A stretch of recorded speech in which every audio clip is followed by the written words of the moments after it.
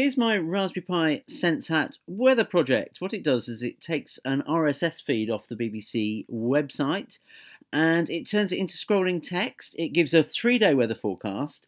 It shows today's weather forecast in white text. You can see that scrolling across the screen there. And to help you work out which forecast is which, it will give you the next day's weather forecast. So tomorrow's weather forecast should appear in a minute. And that will be in, I hope, green text scrolling across the screen. Here we go. So there we go. It's Sunday today. So here's Monday's weather forecast, which is coming out in green.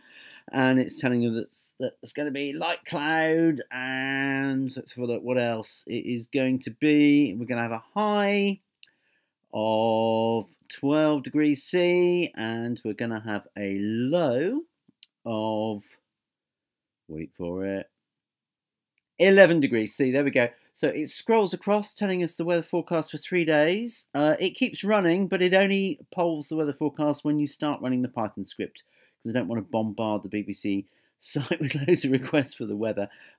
Possible improvements to the code that might be nice. It's all written in Python. It's all on the website. Nice improvements might be to change the colour of the text depending on the temperature. That might be nice to have blue text if it's really cold, have red text if it's really hot.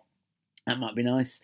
Other improvements, we could have symbols maybe appearing instead of words. That might be nice to make it easier to see what the weather is. So maybe a nice cloud or some rain falling, depending on the weather. That might be a nice extension. Also, it might be nice to update the weather forecast maybe every hour or so, or maybe every 30 minutes. So that might be a nice little project to do to tweak the code so it actually does get a new forecast every 30 minutes or so. Anyway, the code's on the website. It's a very, very simple project. You need to install a couple of libraries to get it to work, but it's dead simple. Should be able to get that up and running in no time.